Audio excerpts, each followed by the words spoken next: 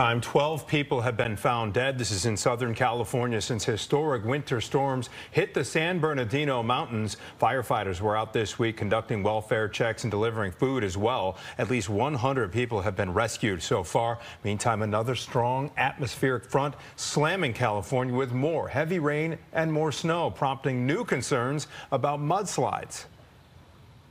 The amount of snow that is up in the mountains right now, followed by the amount of rain that we're expecting a lot of water to come down the hill.